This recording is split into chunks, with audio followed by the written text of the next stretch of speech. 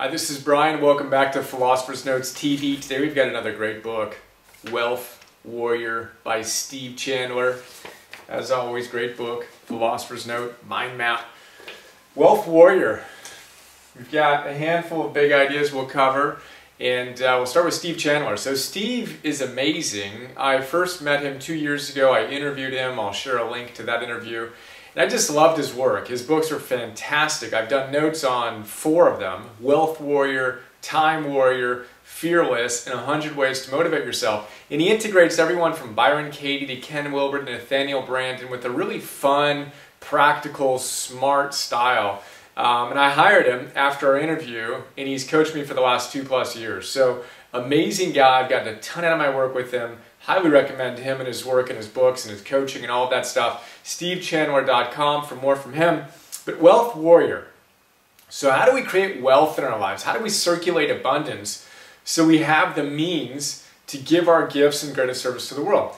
Well, we need to look at these ideas. Starting with number 1, sorry, out of service. Steve has a great line. He says, look, if you're challenged with wealth, if you're challenged with abundance, the issue is you're out of service, temporarily out of service, right? Anything you want to use that's out of service, it's just not working. Well, we need to get into a place where we're serving profoundly. It's one of the phrases I've picked up from Steve. To profoundly serve. Wealth creation through profound service.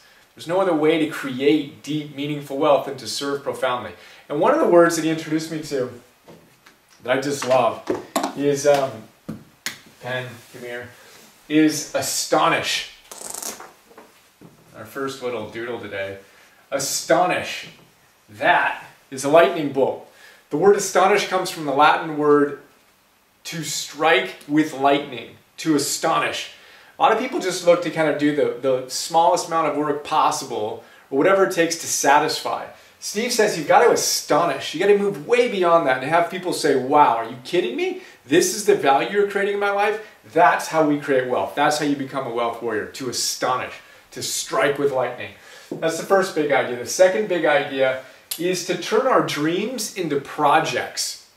So Steve talks about the fact that if you work with a coach, he might tell you to take your dream and make it a project. It's really easy to have big ideas about what we want to do, but what we need to do is to boil that down into a very, very specific project.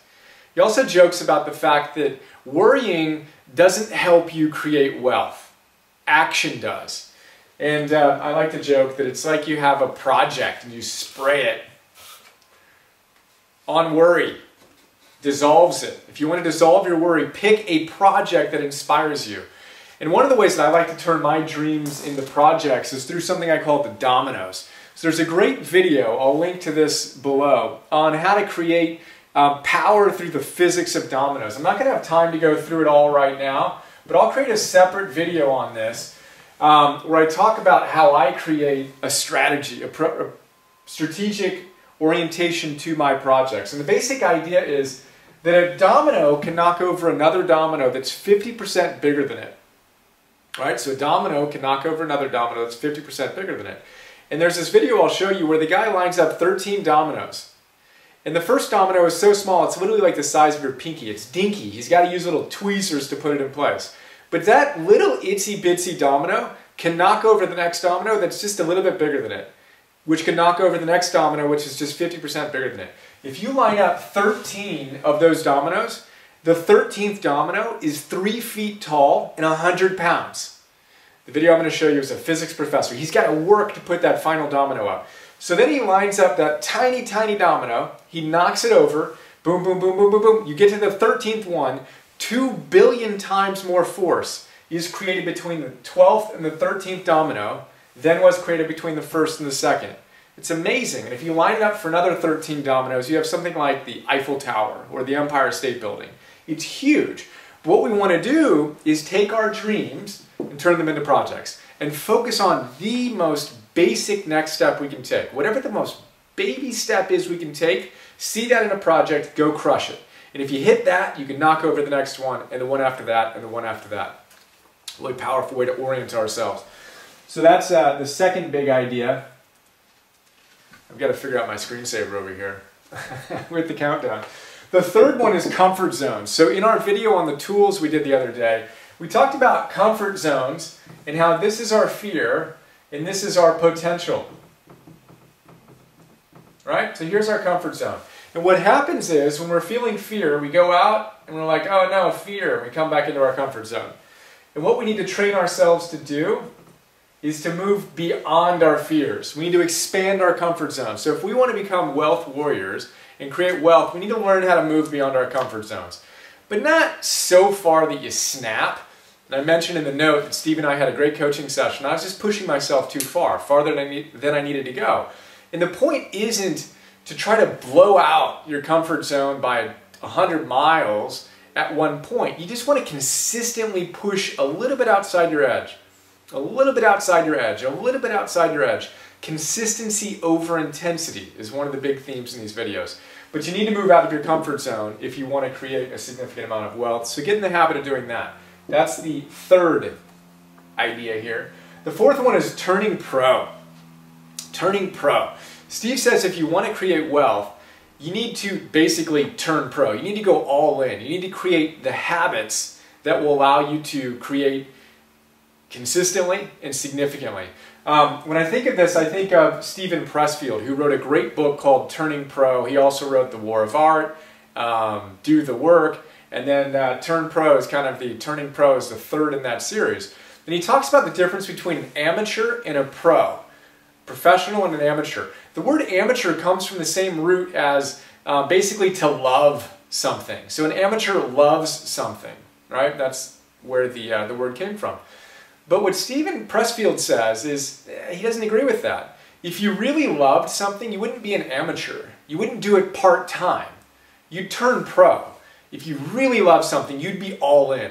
So when you're looking at your life and how you're creating wealth or not, think about whether you're being an amateur about something you're passionate about or you're really turning pro. And this is really the theme for me in 2015. I dabbled with being a teacher and being a philosopher, and then I went back into entrepreneurial mode and doing CEO stuff. This is my year of turning pro as a teacher and showing up and being all in.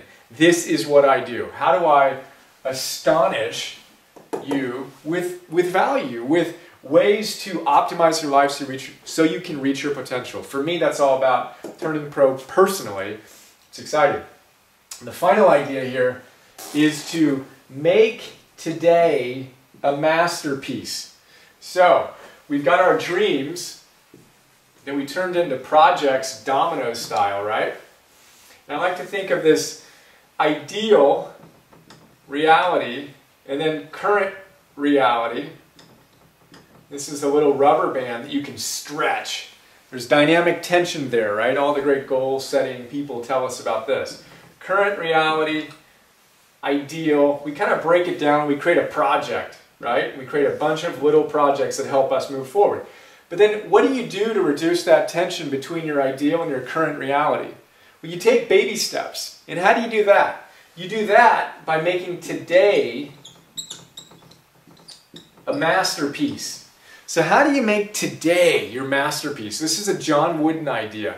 He didn't focus on winning championships. ESPN said he was the best coach ever. Period.